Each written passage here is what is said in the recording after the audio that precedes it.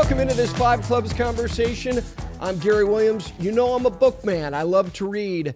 I've got a new book for you. It is Rainmaker by Hughes Norton.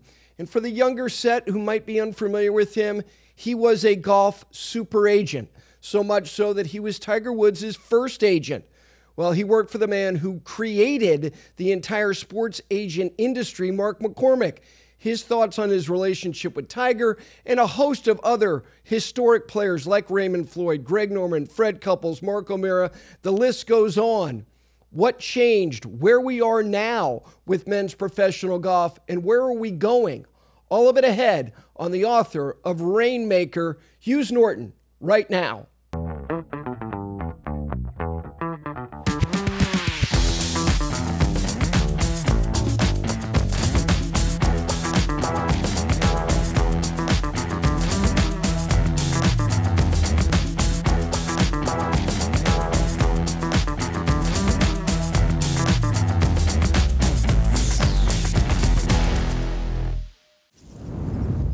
In this split second, your hands make all the difference.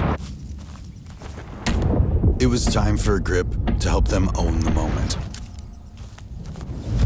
Introducing Reverse Taper, technology to stabilize both hands for a more square putter face at impact. The most important split second in golf.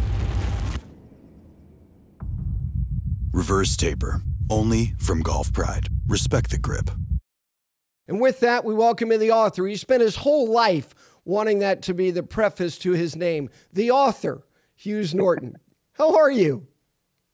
Gary, I'm well. How about yourself? I'm doing great. Your publicist was kind enough to send me an advance copy of Rainmaker about 2 months ago, and I consumed it very, very quickly because so many of the people that you share stories about in your relationships, as somebody who represented a lot of these people, are people that I grew up, watching play golf. And then I reread it again last week, and there were things that I think are indicative of a good book, things that you learn for the first time after reading it a second or third time. Let me start with this. When you have the kind of life you've had and the exposure that you had to so many people in the golf industry, did the thought of writing about stuff like this start 20 years ago, 10 years ago, 5 years ago? When did it really crystallize in your mind that I want to do this, I'm going to do this? Very recently, Gary, and that's a great question, given all the number of years that have gone by, but never thought about writing a book. I really didn't. In my life sequence, when I got fired by Mark McCormack at IMG, I had a wonderful severance agreement, but it had handcuffs on it to not only not work in the sports management business, but not to talk about or reveal in any way what had gone on in my career. And that lasted 10 years. So now we're at 2008, and 10 years is a long time. And I had any, latent desires to write about my life at IMG had sort of gone away. And I moved on to sort of a quiet life of enjoying my grandkids and playing some golf and just being out of the whole rat race. And then a couple of years ago, and this gentleman, Chris Mulhop, who used to work at IMG, now is at Wasserman. Yep. He said, Hughes, you really ought to do a podcast.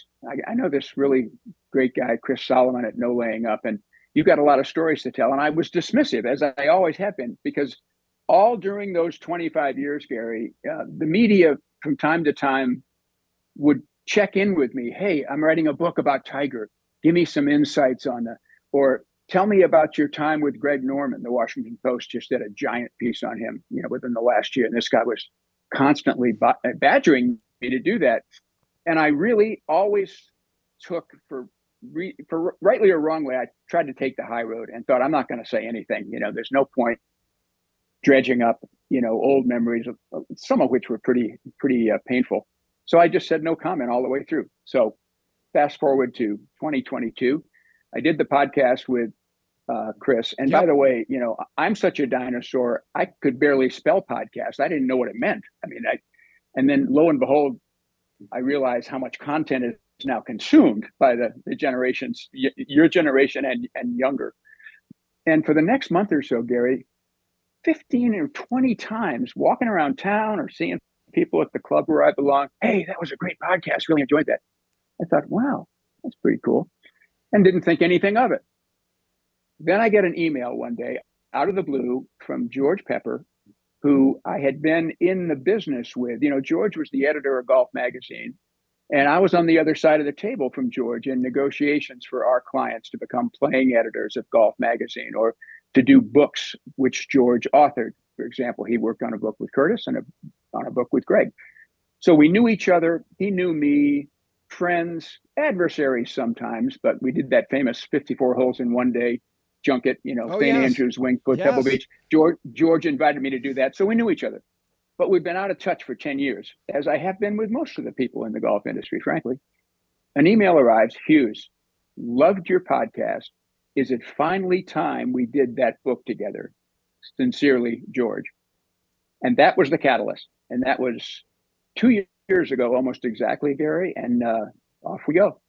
There are a lot of wonderful stories in here. I think most of them are actually quite endearing. I think people would say, oh gosh, he's got access to grind. Wait until he exposes this person and that person. I didn't feel that. I think part of it, Hughes, is because vulnerability is part of what makes up all of us. And we all have our own stuff. And a lot of this, I think, is colorful. It's anecdotal. It's not indictments on people. But I also think, and again, this is my psychoanalysis of you at the dime store level. I felt in reading this that you were making admissions about yourself that were pretty damn forthcoming. Could you have made those admissions 5 years ago? 10 years ago? Was this the time that George reached out to you that was the perfect time for you to say, you know what? I got stuff I need to share about me. Yeah, it's a great point. Curtis, in fact, one of my favorite and longest tenured clients. Yes. Very, very important client at that point in my career when I signed him, as you saw in the book. But Curtis, we sent him a manuscript because we were hoping he'd give us one of the blurbs on the back jacket. And he read it and he said, hey, I like this. He said, you know what I like best, Hughes, is how honest and forthright you were. And it wasn't just all the great stuff I did and then I got screwed by a bunch of people. It was, here's where I screwed up. Here's what I did wrong. He said, that really was endearing to me. And he said, that's going to make the book much more authentic. And that's the word, Gary, that George and I really from the beginning tried to live up to.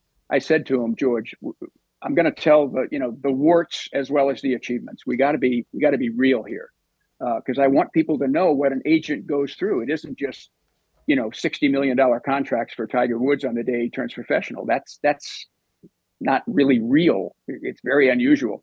Let's get into the behind the scenes, day-to-day slog that sports agents, specifically golf agents, go through. So we tried to just be real and be truthful and authentic. And a number of people who've read it, and your point have said, God, you're awfully hard on yourself. Yes. You are. You are. So, and I don't know if it's, I don't know you, so I don't know if you're being too hard on yourself. What I'm saying is that you are, whatever veneer you might have had, it doesn't exist in these pages. Your self-examination is critical. It's honest. And it's almost as if there's some type of amends that is being conducted here by you. Is that too strong?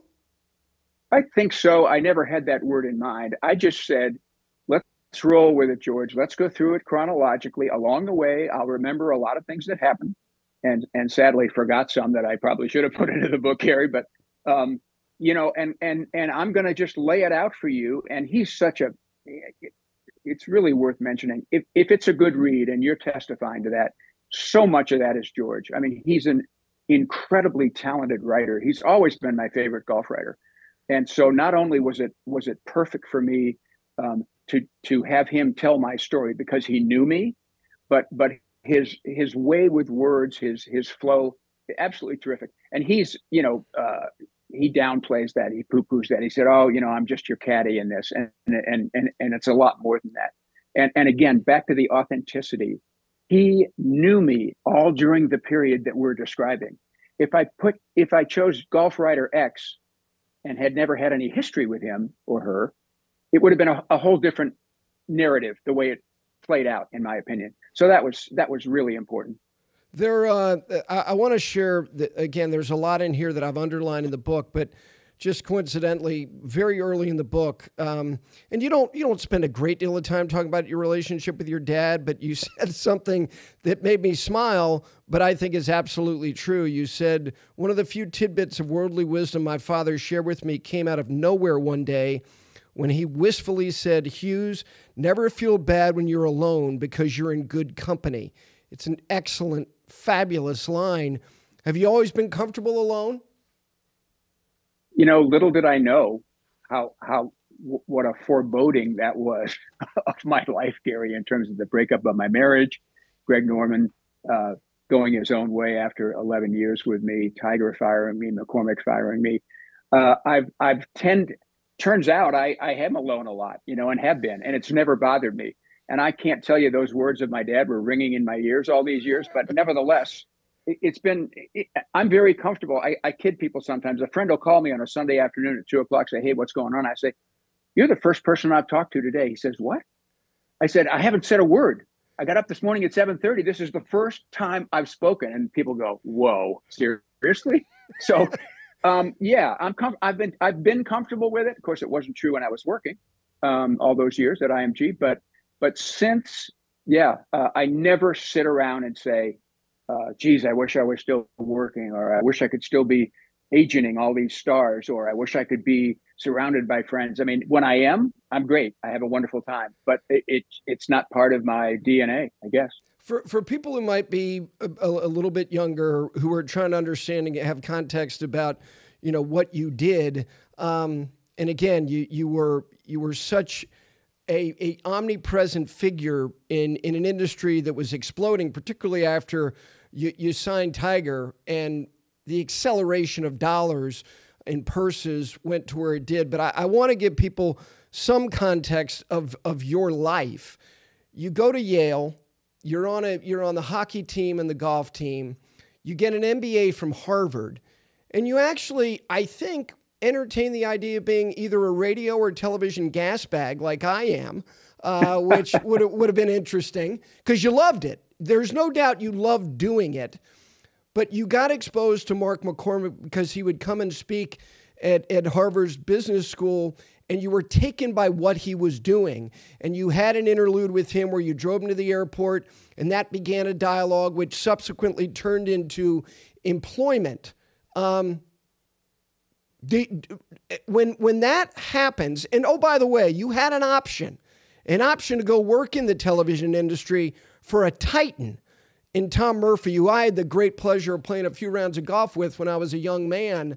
That's great. Regret, we all have regret. You don't have that many regrets when it comes to that choice, one industry or the other, do you? Well, a couple of moments after McCormack handed me my pink slip in December 1998, I had big regrets. Yeah. What the hell have you done for 25 years? Yeah, I don't dwell on that. It's the road not taken in life, right, Gary? You can never know what might have happened. Financially, for sure, it would have been much better for me because you track the history of what Murphy did with Capital Cities Broadcasting, and he buys ABC, this little conglomerate of television stations. That's a pretty bold move. And then that company is sold in the end for billions and billions of dollars. So one of the things we didn't have at IMG was equity. Mark didn't believe in it. One of the mastermind things, in my opinion, that he did was keep a handful, 4 or 5 or 6 of us who were driving all the revenue in the business there for 20 years without any participation or ownership in the company. I don't think it would happen today. Maybe we were all stupid. We were all driven. We were all young, energetic, but we didn't ever, we talked to him about it, but he would never relent. But I think probably the thing that made my decision, I think it was subconscious at the time, and I talk about it in the book, was my dad's career in broadcasting had been checkered, to say the least. He'd lost his job and then got another job in broadcasting and lost it. And I thought maybe somewhere in my mind, this is I don't want to go through what he went through. Let's give sports a try. And by the way, when you're 25 years old and you're sitting in an auditorium at Harvard Business School and some guy stands up, remember, if we have 10,000 sports agents today, they were none then, zero. Nobody, the business didn't exist. And here's this guy saying, yeah, this is what we do, and we represent athletes, and we have blah, blah, blah, blah, blah. And I'm thinking, wow, who wouldn't want to do that? That's incredible. So what are you going to do? I mean, you think about where you were prior to your own business now with 5 clubs and all the things. Maybe you have regrets that at the Golf Channel something else might have happened, but you just move on, and you've been so successful with it. I'm sure you don't have any regrets. So I think regrets kill you in the end in life. They really they do. They're terrible.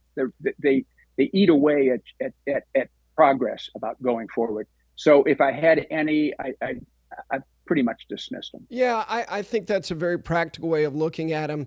And I'm like you. I wouldn't define them as regrets. Do I have decisions that I made that I look back on that I don't want to forget because they're constructive?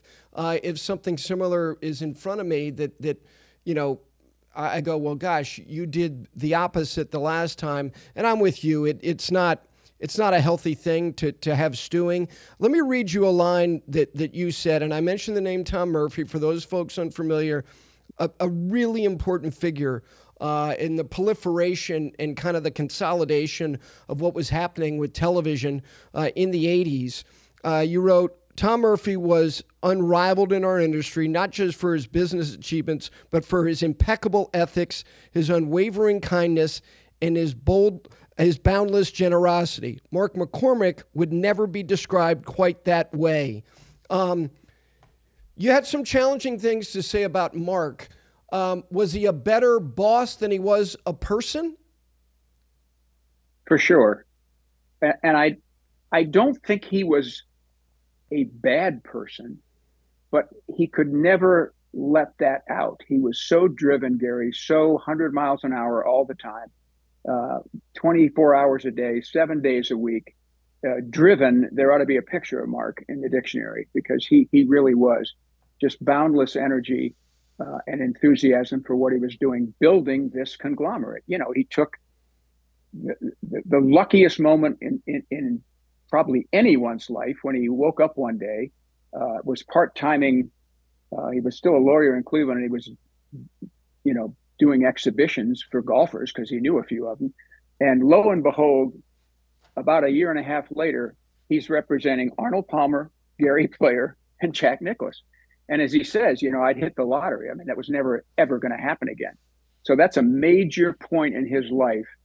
And we talk about it in the book. It's really interesting. Talk about the road not taken. Do I just stay with these 3 guys and kind of be the Brian Epstein to the Beatles? That's all. That's the only guys I have. I can be rich. I can have a lot of fun. They're all my friends that play golf and a lot of golf.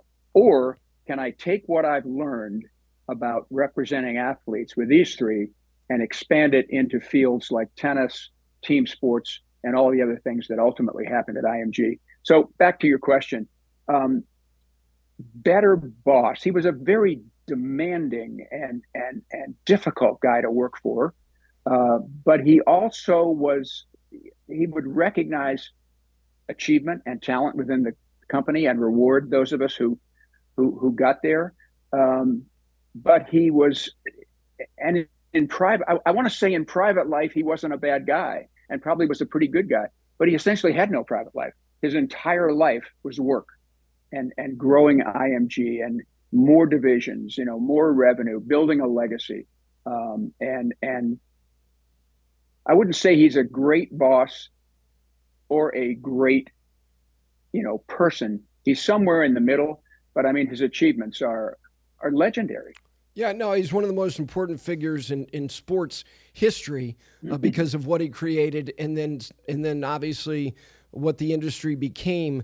I'm a believer that history will educate you about the past, and a lot of times it can explain the present. You have some critical things to say about Greg Norman. Does his history and history that you had direct exposure to give us a better understanding of who he is right now? Probably. Greg was a very stubborn person. He was a very he was a huge believer in his own abilities and what he had accomplished. You know, he starts out as an assistant golf pro in Australia, making $18 a week, and in those days, he was so convinced of his own talent, he would play $1,000 golf matches. And you have to admire that. And he won most of them, frankly. And he developed into this global sort of icon. And along the way, whenever things sort of happened around him, he definitely had a trait of blaming other people and holding grudges, and very stubborn. And I'm straight ahead, and whatever's in my way, it doesn't matter. And I think you see that, revealing itself in all that's happened with Live Golf, for sure. And along the way, acting as he did, he wasn't the most popular guy in golf. Fred Couples was quoted, I think, last year as saying, Greg has been disliked for 25 years, which for Fred, who never says anything bad about anybody, was pretty amazing. But he's a fascinating character, and you have to admire. We talk in the book, Gary. He against my better judgment, rolled the dice with Cobra Golf. Yes. When I thought he shouldn't. Again, the risk taker, the young kid in Australia playing for $1,000 when he had $10 in his pocket. He took that risk, and it worked. And I think every time one of those things happened, he became more convinced of his, not a business tycoon, but kind of a business magnate, and vision, in my view, business traits or beliefs that maybe he didn't possess. But his confidence was such through the whole process that he's done pretty well. People have speculated, if the Saudis haven't paid him 50 to 100 million already for running the show over there and standing up to all the slings and arrows of hate and objection from the rest of the golf world, I'd be very surprised. So financially, he's hit home runs for sure. Hughes, Greg is interesting on so many levels. He was gutted in ways that if it happened in a couple of weeks at Augusta National, that anybody, particularly a big star, it would be examined forever. And it's not that what happened in '86 hasn't, or again in '86 with Bob Tway, or in '87 with Larry Mize. And we can go on, in addition to major championship guttings, but also, whether it's Robert Gamez or David Frost. The guy has got, he's got a Rolodex of heartbreaking episodes. And here's the thing, when it happened, I thought that he expressed a pragmaticism that was like, wow. But I always felt, Hughes, that people were like, he doesn't seem bothered enough by these losses. Like Jack has always been described as the greatest loser. He always, puts a hand out. But with Greg, it was like, this isn't bothering him enough. Do you think he was bothered when those things were happening to a degree that he never exposed? For sure. There were cries on the beach with his wife, Laura. You can't go through such devastating losses, plural, right, without that. I think, to his credit, Greg is a great sportsman, tried to keep, a stiff upper lip with the press when it was all happening. But you're not human if it doesn't bother you. And it for sure did. The whole Live thing, let's go ahead and get your thoughts on this, because again, your view as somebody who saw how much change was coming, this has been very turbulent to a degree that you can go, well, he's made colossal mistakes and he's made colossal mistakes. Is there one biggest mistake? And if there is one, who's responsible and what is it? Yeah, hindsight is so perfect, Gary, as you know. You don't want to jump all over this, but without question in my mind, when the Saudis first came to the PGA Tour and said, we want to invest in the tour, we're very interested in golf. Jay Monahan, the board, whoever it was, in my view, didn't take time to sort of step back and say, okay, do we want to get in a war with people with 700 billion with a B in the fund that they're that they're planning on using to help invest in golf. The flip side of that would have been to say, wow, this is unmeasurable wealth. Think how this can help the PGA Tour. Hey, we'll stay in control, but why not let these guys invest in our product? And they didn't. They took the other route and really pissed them off, throwing them out of the office, essentially, as I understand it. So you want to look back on where this sort of gestated. To me, that's a major point of no return. And of course, the Saudis then said, well, screw you. We'll just go do it ourselves. Hughes, a couple of things about what you just said. One, just refusing to take the meeting. But even before that, you had the Premier Golf League, which essentially they're the ones who kind of created this model, which was then subsequently to a degree kind of taken by the DP World Tour / European Tour to the Saudis in some form or fashion. They evaluated it and said, we'll just take it ourselves. So Jay didn't take that meeting with Andy Gardner in the Premier Golf League, is insistent not to engage the Saudis. Is that a combination of insecurity about power maybe being relinquished, or is that an absence of business acumen that's troubling, or is it both? I think it's all of the above, and it's also arrogance, quite frankly, Gary. I mean, you have a monopoly if you're running the PGA Tour. It's been a monopoly for 50, 60 years. So perhaps you get an attitude of, we're the best. We don't have to deal with anybody else. And there's some of that in there, and definitely. It's worth sidebarring here, as we say, to point out that you said that the Premier League, yes. the sports agency in Britain that had the Premier yes. League idea. And in the book, this, in my view, is the biggest revelation in our book, and you'll recognize it.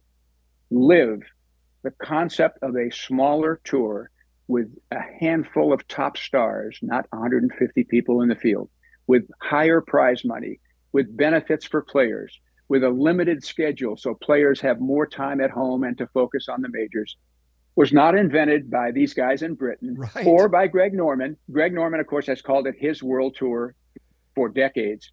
Mark McCormack, once again, 2 steps ahead of everybody else, wrote about this in his book called Arnie, Evolution of a Legend. Mark came up with this idea in 1964, and we spell it all out in the book. Yes. In a little mini chapter called Live Before Live, because it once again, Mark figured it out, and the person that killed the deal in the 60s and then killed it again later in the 90s when Greg was trying to pitch his world tour idea was Arnold Palmer. Yeah. Who said, we can't do this to the guys meaning the rest of the tour. Arnold, rare perhaps, but superstar level, had empathy for all the guys that were out there just making a living. And he was not going to be the person, the catalyst that blew this all up. Yeah, Hughes, I'm glad you brought it up because, again, and I think, Arnold, part of that was absolutely upbringing, his father, his father's, advancement in terms of what he wound up, creating for himself, but it was an arduous life physically. I think Arnie had an empathy for the common man that was uncommon. But that episode that you point out about Mark in this vision of this, and the fact that he literally folded it up, and you said, and correct me if I'm wrong, he never spoke about it again, right? Nope. Well, when Arnold turned it down in the 60s, I didn't show up till 72. Yes. In about 1976, we talk about this in the book. One day, Mark called a meeting on a Saturday morning, which was very unusual, and there was no agenda. So 4 or 5 of us go into this room, and Mark says, I want to tell you about the second tour. That's what he called it this time around. And we were all going, okay, what's that? And he said, guys, this is for real. He said, the money is on the table if we want to do this. I need you guys to tell me whether today's players would be willing to break away from the tour and do this. And we said, well, what do you mean the money's on the table? He had an airline that was going to be the sponsor and fly all the players around week to week. He had a hotel chain that was going to provide free hotels wherever they were. He had huge prize money guaranteed by those 2 sponsors and also by the networks. The whole thing was laid out. I mean, the guy is just a visionary. And I remember my mouth dropped open. I was like, this guy is incredible. And thinking to myself, this could work. And the concept sort of was, in those days, we would have needed Arnold and, 3 or 4 of the other top guys and about 20 other players. That was the size. There were going to be 15 events. And of course, the first thing I said was, well, what about the majors, Mark? I mean, how? And he said the only major in his view that would ban players would be the PGA of America, because it still had a relationship with the PGA Tour. But he said the guys, and frankly, a lot of players consider that the 4th major in their minds. If you ask any player what 2 majors he'd most like to win in order, they never mention the PGA. Right. It's a great tournament and everything, but it just is sort of unless they've won the PGA. Yeah, then it's number 1. Don't talk to Raymond Floyd about the PGA. He'll talk your head off, or Justin Thomas for that reason. But it was all there, and I thought, and he sort of dismissed the meeting and said, you guys think about it, talk to some players, but for God's sake, confidentially.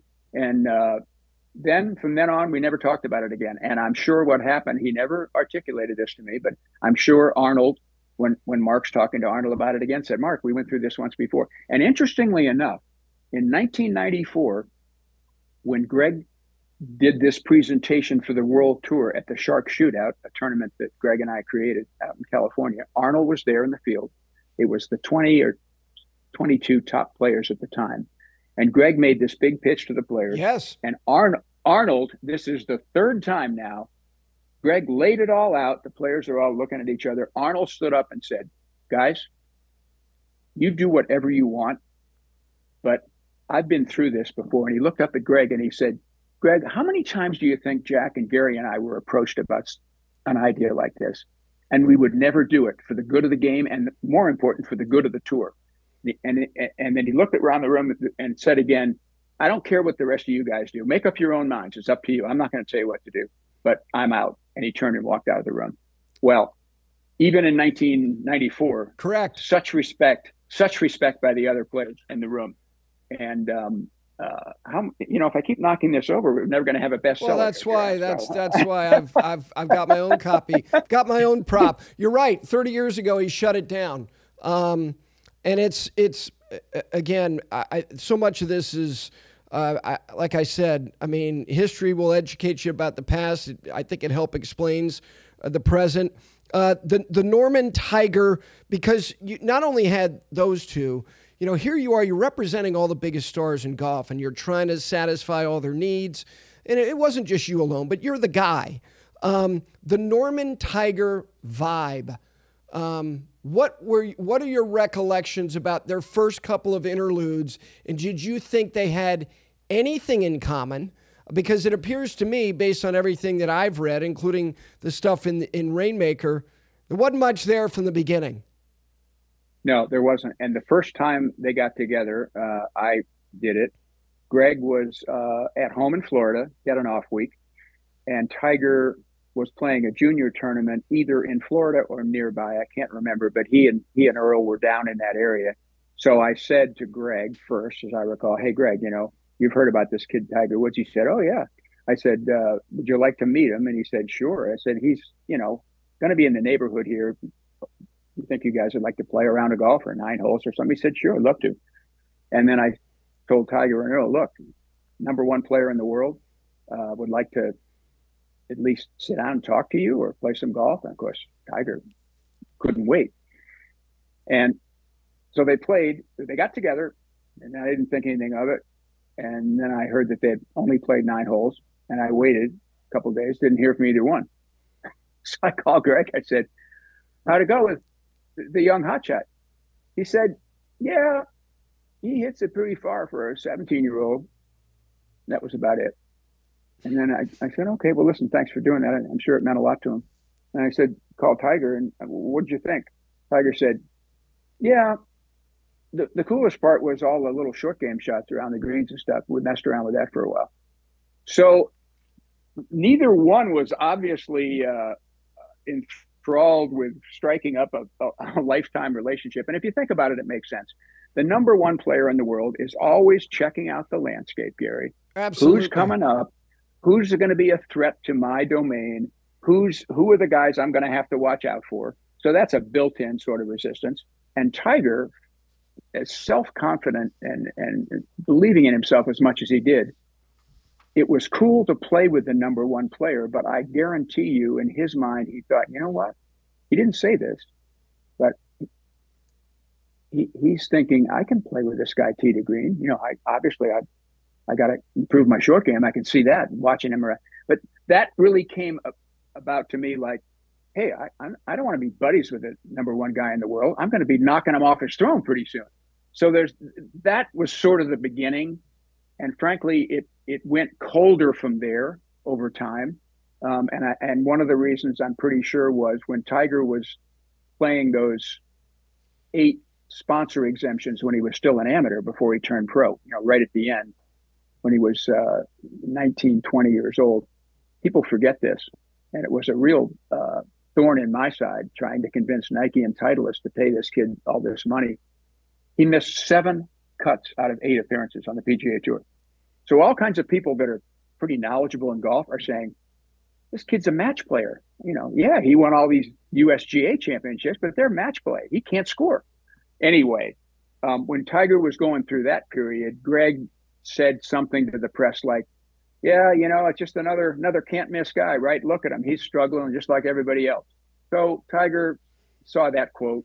That didn't make them any closer together. And then, of course, as we've seen in this Live PGA Tour thing, which is what makes the book so interesting to me, is the 2 protagonists in this war, Norman, Liv, and Tiger defending the PGA Tour, are guys that I spent, 20 years with, and who can better recount each of them than the guy that was their agent. No, it's you. There's no doubt. And the thing about Tiger is that, and I think that, in terms of reading your words with George, is that, when you start to have to spend time with him, and I say have to, it was the way things were going, the evaluation of players at a younger age. And he was a prodigy. So there was a requirement for you to do the reach out. He wasn't in college. No, hardly. I mean, he was a middle school kid. And his father, has this very important role, huge role in his life. And I know it's a lot of years removed. Did you ever at any point think that there was something dysfunctional at all about his upbringing? I didn't. I kind of, as we went along and learned about Earl's first marriage, where he had 3 kids, and didn't seem to be paying much attention to them as life went on after the divorce. And that happens, to people for sure. But I thought maybe this is Earl making up for those days in his first marriage and children with attention and focus on Tiger that he never had time or chose to give to the others. That definitely occurred to me. Only children are frequently different. I think, Gary, Nick Faldo was an only child. People always find quirky things about Nick. Tiger, same deal. We talk in the book, it's funny because Earl was this hard ass, Green Beret, 2 tours in Vietnam, tough as nails guy, exterior. And yet when push came to shove, in my experience in the early years, Tita, Tiger's mom, was the one that laid the hammer down. And she used to tell me, I'd tell Tiger, you don't get A's in school, I put your clubs in the garage. It's funny how those roles are defined. Or play out, I guess would be a better description. Dysfunctional, I wouldn't think so. I did think sometimes, was golf too much kind of shoved down Tiger's throat when he was a little kid? But I mean, I never saw any signs of anything, but he loved it. I mean, he loved every minute of it, couldn't get enough of it. And to this day, would rather hit balls and practice and putt for hours than do anything at age 47. Well, Hughes, you're identifying, as he starts to rip off, starting with the U.S. juniors and then the U.S. amateurs, and he goes to Stanford, and the wave is going to crest here. And here you are, and he's gonna make the announcement right after Pumpkin Ridge. And you're lining up not decent brands in these categories, the bellwether brands for an obscene amount of, quote, at the time, show up money. Who was the hardest nut to crack of and Titleist, look, you speak glowingly about Wally Uline, and the guy, I've been lucky enough to spend some time with him, and he's a wildly interesting, very, very bright man. They have market principles that they adhere to. Phil Knight, maybe not quite so much, but still, who was the hardest nut to crack to say, look, you got to understand, this guy's different? They both were difficult in different ways. Wally, because it's a golf company and always had been, and steeped in golf and tradition and legacy, rightfully raised the point I made a few minutes earlier. Hey, Hughes, really? I mean, I've seen a lot of can't miss kids come along and miss. I mean, this guy's played 8 PGA Tour events and he's missed the cut 7 times. I mean, all due credit to the amateurs and the junior amateurs, but come on. But Wally's smart enough to realize this was a kind of a once in a lifetime thing, worth rolling the dice on. And also at the time, Gary, Titleist, traditionally a ball company, was expanding into golf clubs. So it was a wonderful opportunity for Wally to use Tiger as a vehicle to launch this line of clubs for better players, which they were in the process of doing. And I think that kind of gave Wally an out with any other players at Titleist who might bitch or moan about how much money supposedly he was being paid. This is a special situation. Nike, on the other hand, it's a crazy place. I mean, people in our organization, the tennis part of our company, had dealt with Nike for years. And before I first started going out there, they told me stories. I mean, it's weird. It's a weird place. The people are just different, and they are so.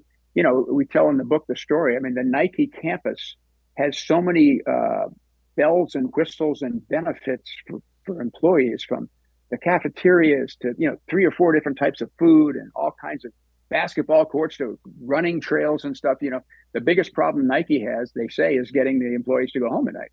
I mean, it's one of those crazy. And they had never been in golf. So their outlook in general is suspicion and sort of paranoia. They're very into themselves and hate agents as a rule.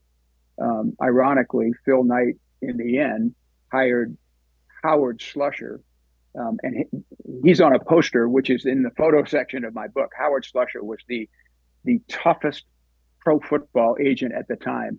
And lo and behold, Phil Knight, who never said a nice word about an agent in his life, hired Howard to be on the Nike board of advisors.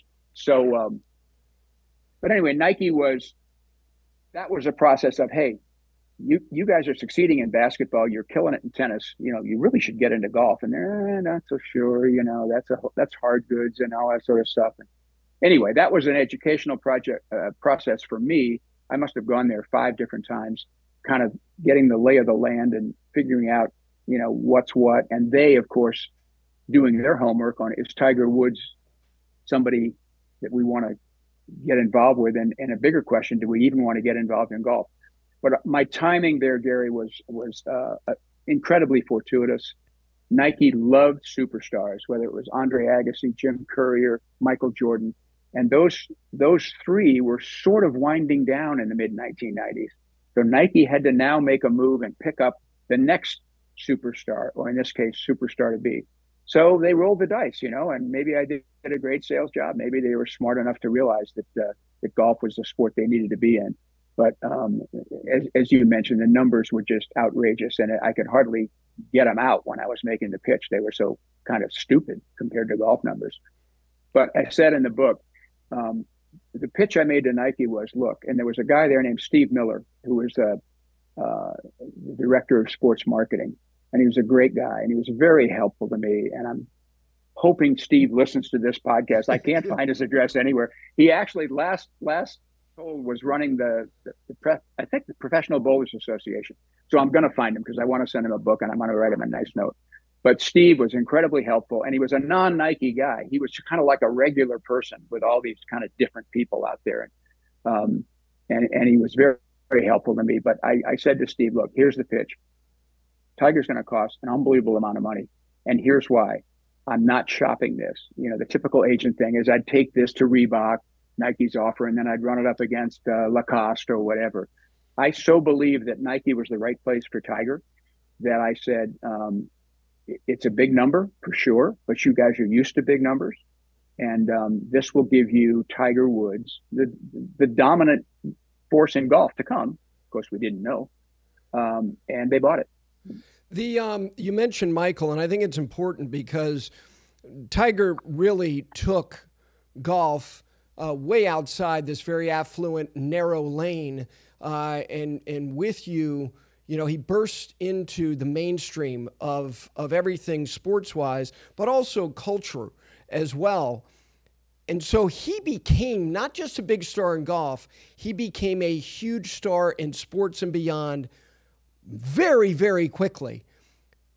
Being around him, did he take ample time to understand the opportunity there? Did you find frustration trying to make time to explain to him what was next in the next step, in the next category? Or did he just want to get lost in the pursuit of beating whoever was in front of him? The latter, 100%. He was oblivious to it. Couldn't care less. He said to me, I think in the middle of his first year as a pro, he said, all this stuff on the outside, Hughes, all this money, he said, that you're generating, it's paper money. I said, what do you mean? He said, see this check I just won in Las Vegas when I won the, that's what I care about. It was so, and we talk about it in the book, Gary, that the difference between Greg and Tiger. Greg obviously loved golf, loved to compete, loved to win, and globally an icon. But really, one of the things that drove him to that success, I believe, was the riches and fame and fortune that came with it. You know, the 7 Ferraris in the garage and the ocean-going yacht and the private planes and the Gulfstreams and all that. Tiger could absolutely care less about his outside income. And in the book, I point out, this will shock people, all of that money, millions and millions and millions. Remember, he had $60 million guaranteed before he teed it up in Milwaukee as a pro. And I say guaranteed for 5 years. If he missed every single cut, Titleist and Nike had no outs because I'd purposely structured him that way. And that's pretty unbelievable. And he never once said, Hughes, I just got to take a moment and tell you, those are unbelievable fucking deals. Thank you. Zip. It was like, okay, where do I got to have some time to practice. Okay. I want to go over and putt for a while. And then I got to go to the gym. It was the wealth, the generational wealth theory was actually, this will shock people. It was an intrusion into his life. It wasn't even something neutral. He hated it. The photo sessions, the appearances, the stuff he had to do. And believe me, we restricted those to the absolute minimum. He was making more money from those 2 contracts and doing less required appearances than Arnold Palmer, who was still very much at the top of his game in terms of outside income. Arnold would have to do many more, photo sessions for company X than Tiger did, and Tiger was making 5 times as much money as Arnold. I mean, go figure, right?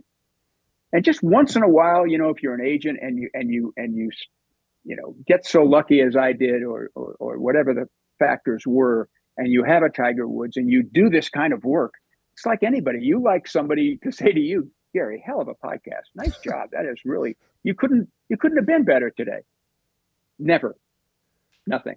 And double-barreled for me, McCormack never did that to me either. That's just how he was. Mark would tell other people, I'd get stuff secondhand from other people. Boy, Mark was going on and on, Hughes, about the job you've done building the golf division and signing all these number 1. Never once looked me in the eye and said, I got to tell you, without you, this company would, or whatever. Is it that hard for people to do? Or was that something about my personality, Gary, as I reflect on this, that people just didn't feel that was something they needed to do to me? Or so in terms of reflections, maybe I'm off on a tangent here, but the relationships that he had, look, teams of people, which we have now in men's professional golf, the physio. Which I hate. Yeah, with I'm sure. If I hear, this started in tennis, by the way, folks. When these 13-year-olds who've been in a tournament and look up, I want to thank my team. Oh God, please stop. Now golf, every golfer, Gary. Every golfer. My team. Are they out there hitting any shots? I don't think so. Yeah. The we part of it is, I don't know when we crossed that threshold, but my God, we're on the other side of it. Who did he listen to? Did he listen to his father intently when he had to? Did he listen to his dad? Yes, 100%. Earl was always the factor whenever there was a moment where a decision had to be made or Tiger needed to wanted reassurance or somebody seconding whatever his opinion was at the time. It was always Earl. And that was one of the challenges. I mean, as I look back on this, I was 30 years older than this kid. And part of my demise, I believe, as I try to reflect on it, there was some of that in there. It's no excuse. I mean, Michael Jordan had a guy named David Falk who worked for him for years. And I'd like to point out to Tiger that Michael remains loyal to David Falk, and sadly wasn't to me. But I think the age factor, where Tiger was 20 and I'm 50. And so as the relationship unfolded, even the early years when Tiger was still an amateur and once he turned pro, I really related to and dealt more with Earl Woods than Tiger. Obviously, some of both, but Tiger perhaps wanted somebody more his age. I'm not sure. He never articulated that. That's me. Yeah, Hughes, that's another part of this book that people will find interesting is that, look, nobody, I hope, hopes for people to lose jobs. But you were in an industry where it happened habitually. It happened to the best. It happened to you. And look, you're self-critical about what you could have done better, not only for him, but for others as well along the way. He is a very comfortable, confrontational person in the environment where he's best, which is on a golf course. Nobody thrives in confrontation better than him. You pointed out the match play thing. Some people are preconditioned to go, and it's me and you, and one of us is going to get bloody. And I'm okay with me getting bloodied, but you're going to go down, and I'm going to keep you down. I don't think he likes confrontation in other aspects of his life. Is that fair? Understatement. Huge understatement. He hates it, and he never did it. Whether it was firing John L. Salmo, his first teaching pro in California, or his early girlfriends. The stories of after Tiger broke up with his girlfriend, he'd walk right past her in the hall in high school and never say a word to her. This is how he dealt with stuff. He did it with the lawyer, John Merchant, who negotiated with me on Tiger's IMG representation agreement. He did it with caddies over the years. He did it with me. When it's over, it's over. And there's no discussion. His mind is made up and there's no, reconsidering, nothing. It's a wonderful point you make. He's so the other way in competition. And maybe he just had enough of that on the golf course and couldn't deal with it. But as I say in the book, he told me in front of Alworth that day when he didn't even want me to come down. He called me up and said, I'm going, I want to make a change. I said, well, we got to talk about this, Tiger. This is ridiculous. What? This is the first I've ever heard of this.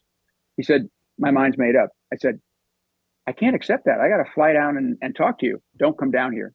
It's a waste of time.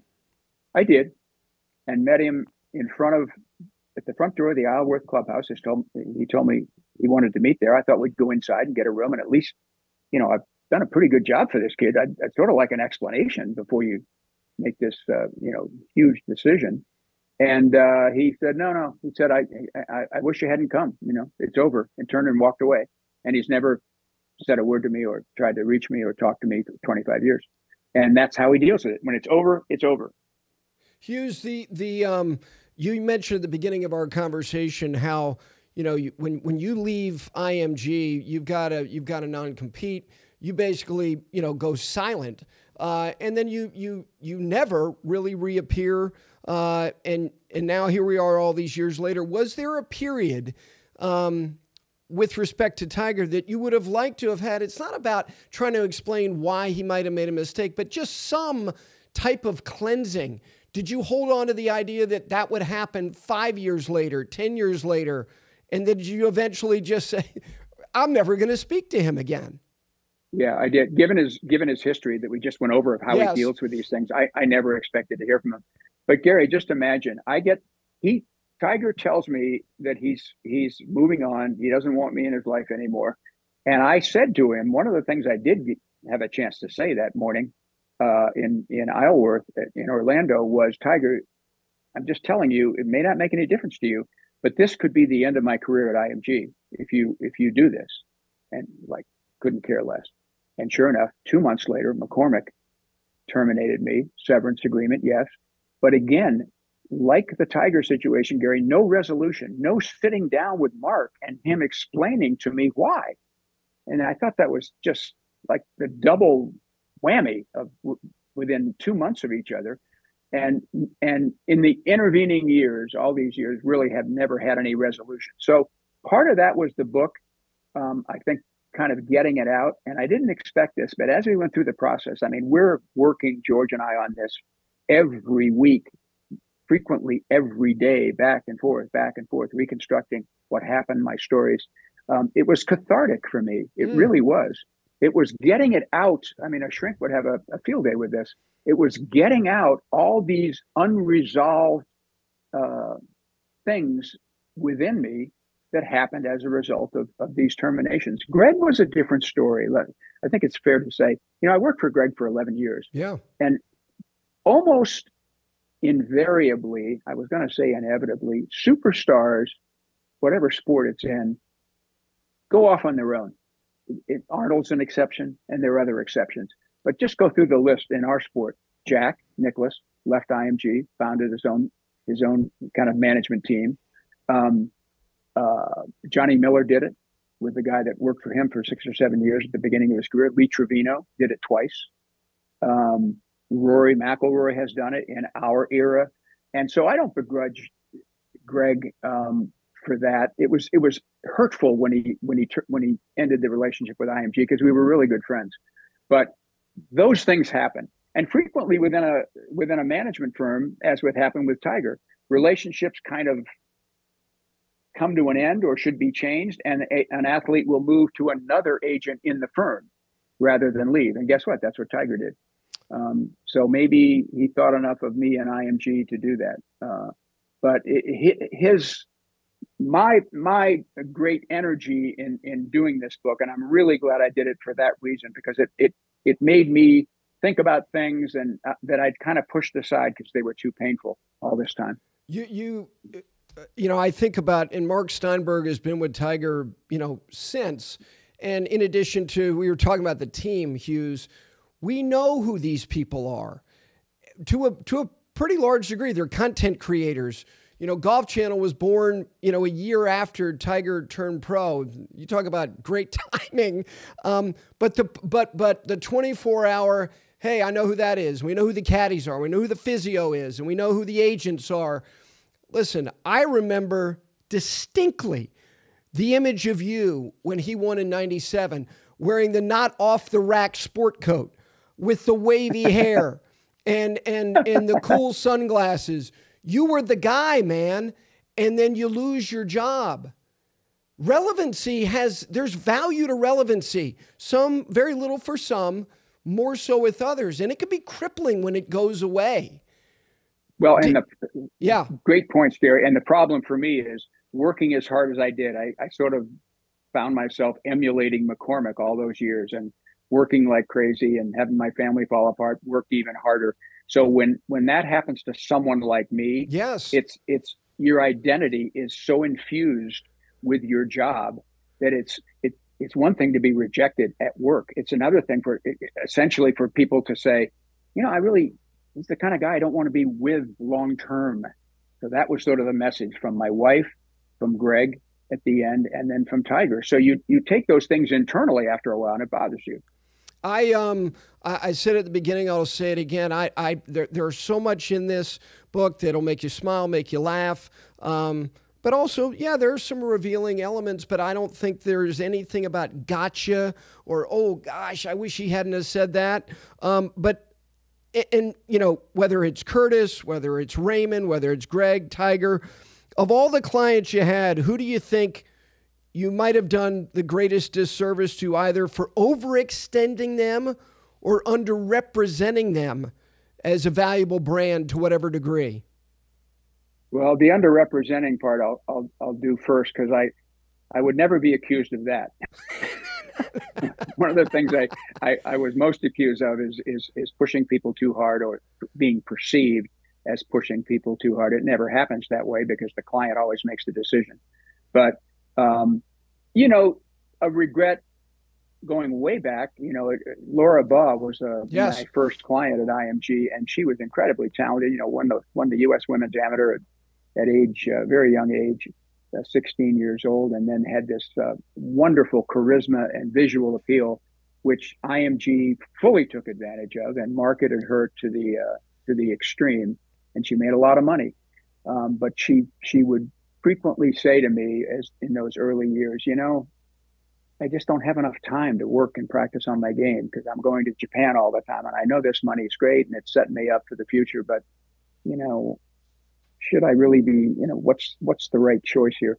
And that's a theme in the book, which you picked up on, Gary. Balance. Whether it's me trying, a driven personality by nature, trying to succeed in this sort of cutthroat world of agency, and not making enough time for my family, which ultimately cost me.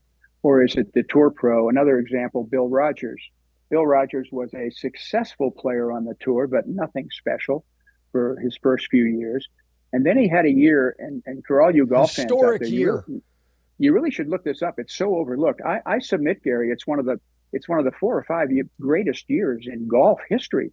He won the British Open. He won the Australian Open. He won the Texas Open. He won Heritage. He won Firestone. He won the Suntory Open in Japan. He won the New South Wales Open in Australia. Everywhere the guy went, he'd been something happened. And that one is frequently talked about as the overdue by Hughes Norton, because Bill went all over the world. In those days, appearance fees internationally were huge. And he went all over the world and made a fortune. My defense always was, look, my job is just to create opportunities and present them to my clients. And the beauty of IMG is because we have so much other revenue and resources. If Gary Williams turns down this particular deal, it's no big, it's fine. Okay, we lost the commission of 20% of $200,000, but we'll make it up somewhere else. And besides, our tennis division is really doing well. It's the agents with 1 or 2 clients that are more apt to push their people, in my opinion, to do stuff they shouldn't. But back to Bill Rogers. So I, bore the brunt of a lot of this criticism and perhaps deserved. But Bill himself, and it took a few years, came out and said,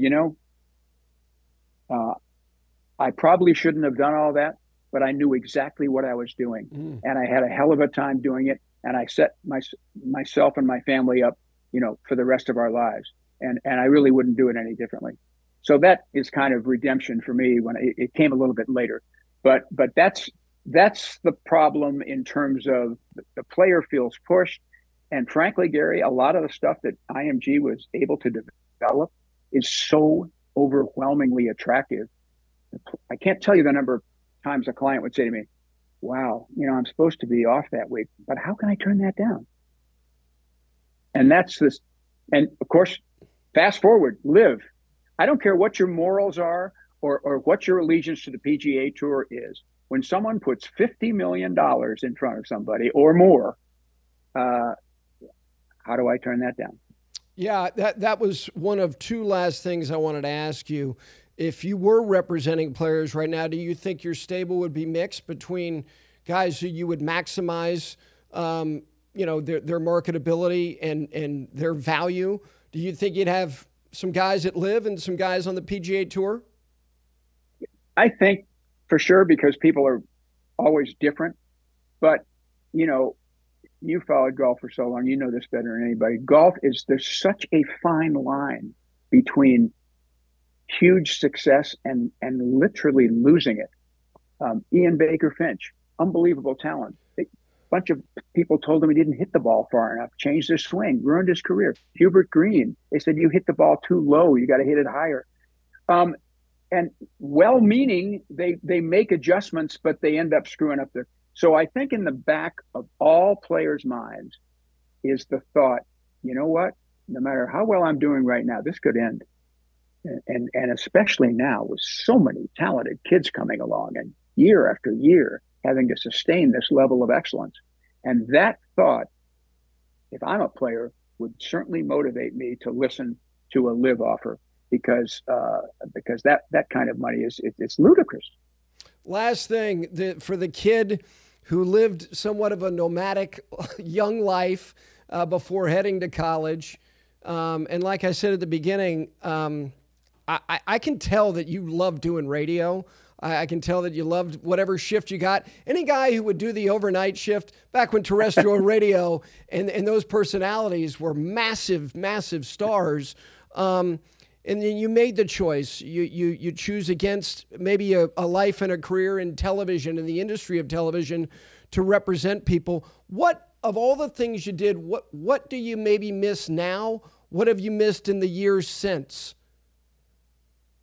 I think the excitement of when you, I mean, Tiger Woods is perhaps a bad example because he's such a over and above superstar, but just the fun of dealing with people that you look up to already because they're so talented at something that we all struggle with, and the fun of interacting and selling. I mean, if you have to be able to sell as an agent. We haven't touched on, what characteristics a good agent possesses, but it's almost any walk of life, Gary, same as yours.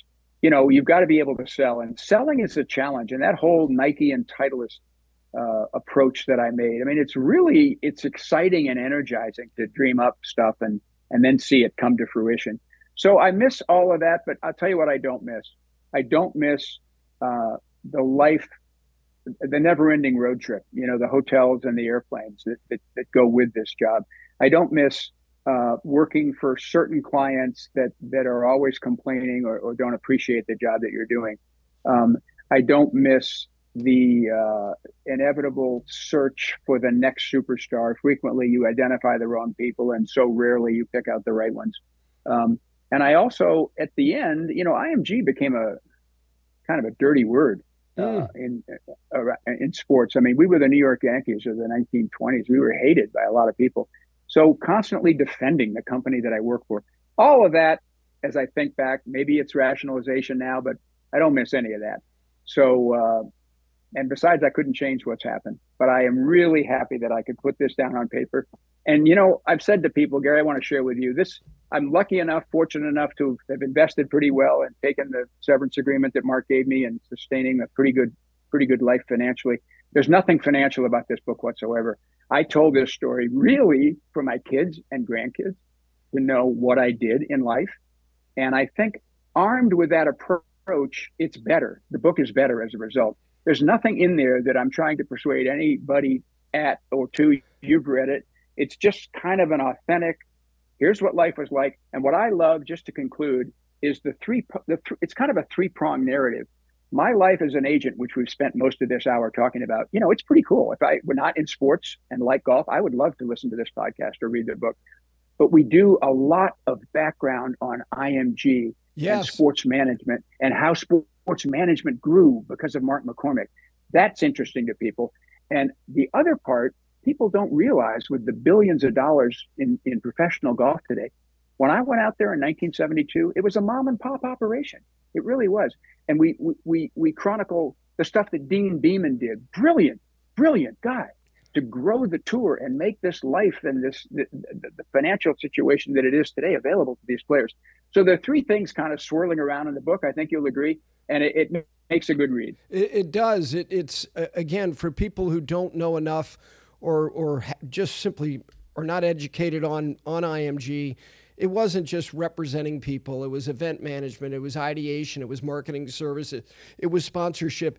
It became a monolith. And when it did, it then became a three-letter word that people didn't like. Oh God, you're tethered to them. And there's no doubt, Hughes, and again, this is not psychoanalysis, you're sharing with your family. There's no doubt. You're sharing your own vulnerabilities and decisions you had to make and choices that you made and some you didn't, that I think are revealing in a very endearing way. The book, again, is Rainmaker, Super Agent Hughes Norton and the Money Grab Explosion of Golf from Tiger to Live and Beyond. And it is about beyond.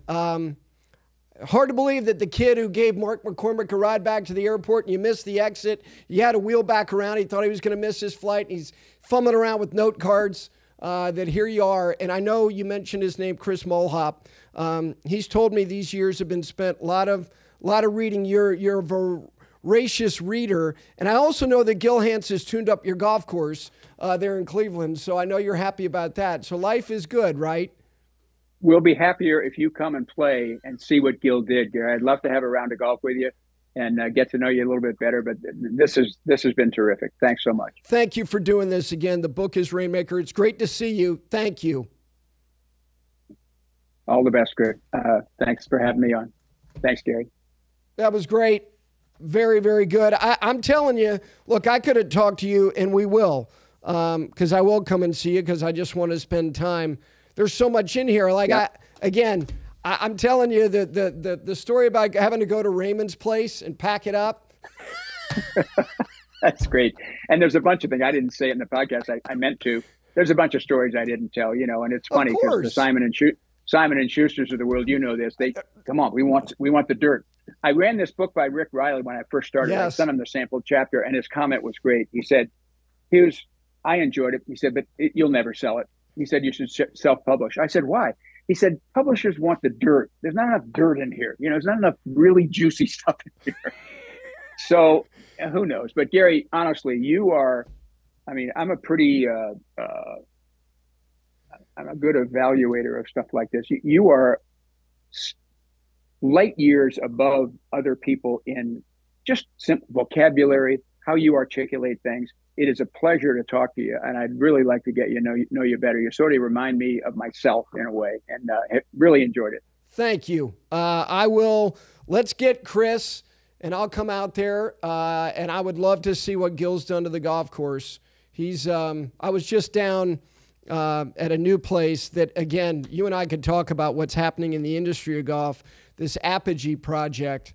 My God, yeah. the gluttony. Now, the golf course is very, very nice, and Gil he's so sensible, and he can take flat land, and he can use natural features, and the golf course it's very, very nice.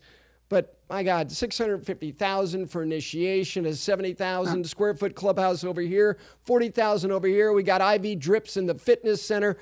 What are we doing?